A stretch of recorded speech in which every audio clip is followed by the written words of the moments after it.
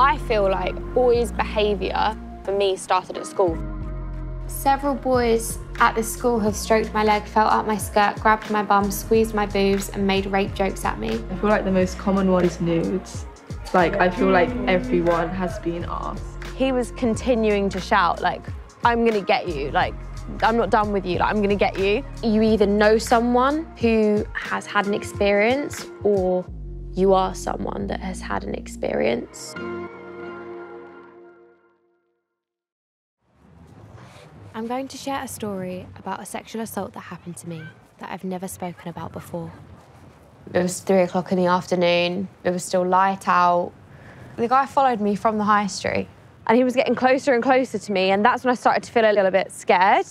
I could feel him coming up behind me, and then he just said, I'm gonna fuck you right now, I'm gonna fuck you against this fence. He kind of pushed me up against this, and then with one hand down my leggings, and I was trying as hard as I could to keep them up. And then I looked over his shoulder and I can see a group of adults running towards me, and then he just ran.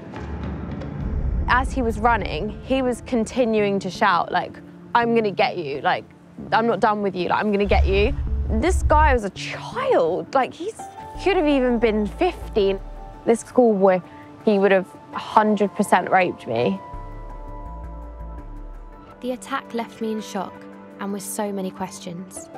What made a schoolboy think he could assault me? And where did he learn that? News headlines recently have led to so many women like me feeling vulnerable. And my friends all have their own stories. I think as a woman, like, you're always just wary at night and you always want to, like, you know, be as safe as you possibly can. Anytime I'm out on my own, like, and there's like I see a group of men, they could be like over there and I'm still gonna pretend I'm on the phone, or like I will be on the phone, or like I look down. I just don't want to make eye contact with people. Like, it is scary. I feel like boys' behaviour, for me, started at school for sure. Oh, 100%. I have like really strong like emotions towards when I was at school, because I feel like so many young boys' behaviour just wasn't checked. And I look back, and the more I look back, I think of how messed up it was. Like, the guys literally, boys in my year used to try and sit next to like specific girls so they could like try and go up their skirts, and it would be like, We all left school 6 or 7 years ago. I wonder what it's like for girls in school today. I've contacted hundreds of schools asking to speak to pupils, but only a few have responded, and most said no. But this school in North London has allowed me to visit. They've invited me to the lower sixth.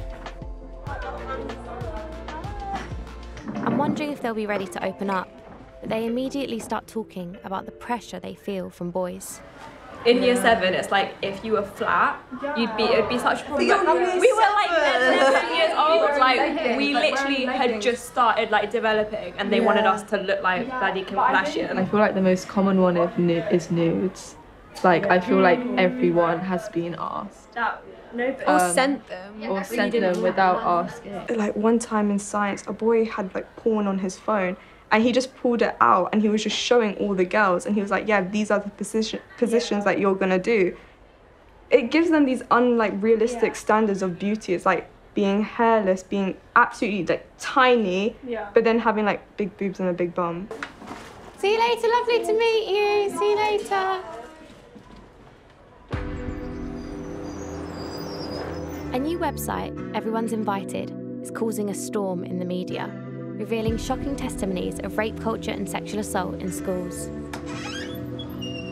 Hello! How are you? Come in. Thank you. Its founder, Soma Sara, started it in response to her own experiences. I decided to share my experiences of rape culture on Instagram, and I was immediately overwhelmed with messages just from pretty much everyone I'd ever met, and it's just endless. There are so many stories. You can just scroll down and read all the testimonies, all anonymous. Several boys at this school have stroked my leg, felt up my skirt, grabbed my bum, squeezed my boobs and made rape jokes at me. As well as this, several have harassed me for nudes.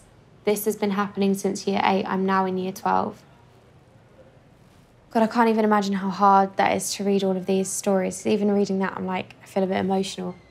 It gives victims a platform to be able to to speak freely and openly about what happened to them. And I guess it's quite liberating for a lot of people. Absolutely. Anonymity is really important and allows them to share free from judgment or shame or fear or humiliation. Being able to share without anyone knowing who you are has actually kind of allowed people to do so openly.